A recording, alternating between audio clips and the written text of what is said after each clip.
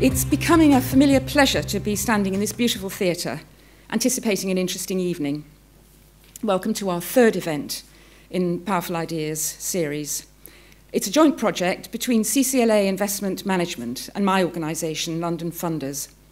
I'm Gaynor Humphreys, Director of London Funders, and let me introduce Michael Quick on my left, CCLA's Chief Executive, who'll be chairing the discussion after this evening's speaker.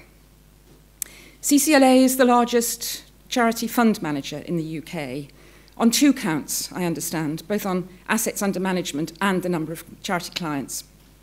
London Funders members provided around about 500 million to support London's voluntary and community sector last year. So we both have a huge vested interest in civil society and how current social, economic and policy changes are affecting voluntary and community sector. It's been a pleasure for London Funders to be in partnership with CCLA in this programme of discussions, looking at some of the ideas powering all kinds of change. We have with us tonight a speaker who's very, very well known and apparently inexhaustible.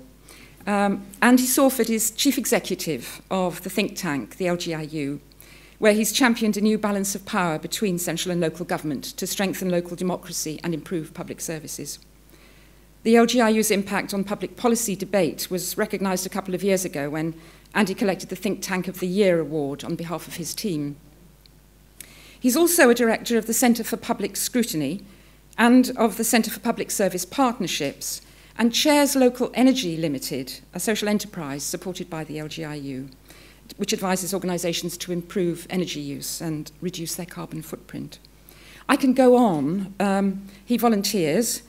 He appears on television and radio a great deal, and writes, and blogs, and tweets. None of that's going to be going on simultaneously this evening, we gather. Not from Andy, anyway, but perhaps from colleagues.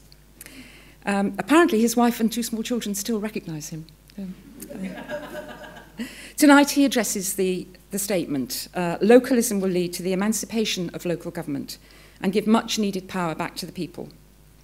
He'll be considering what localism really means, why it seems popular now, who will exercise the power in the new political landscape and the potential consequences. You may have noticed you walked in, you know that if you're a regular here, we try to find some appropriate music each time. You walked into Beethoven's Ode to Joy, using Schiller's words about the brotherhood of man. I hope we can extend that to sisters too this evening. Our choice of this music wasn't just about the sort of community and apple pie implications of that, but much more. Beethoven imaginatively used voices in a big form in setting those words to music. And as you will know, he was also a revolutionary spirit. So we felt in many ways that's the right music for this evening. I'm sure Andy will help us dig deep into the challenges of what, after my years in Brussels, I still think of as subsidiarity, maybe not localism, how we can see real change in the face of power politics and who controls the money. So over to Andy, and after he has delivered his lecture, there'll be a good opportunity for all of us to quiz him and make comments. Thank you.